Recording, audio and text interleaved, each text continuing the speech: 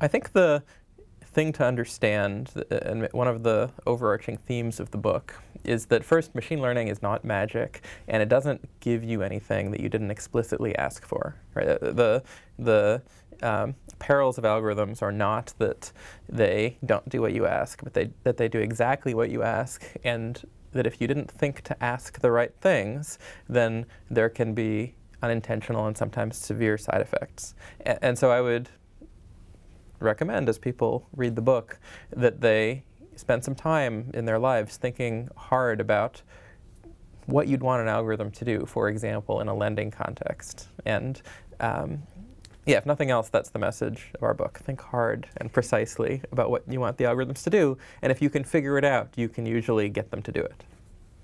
Yeah, and I think another kind of a secondary purpose of our book is to try to provide a gentle, non-quantitative overview of how machine learning works, and in particular an overview that says how it doesn't work also and how things can go wrong with it.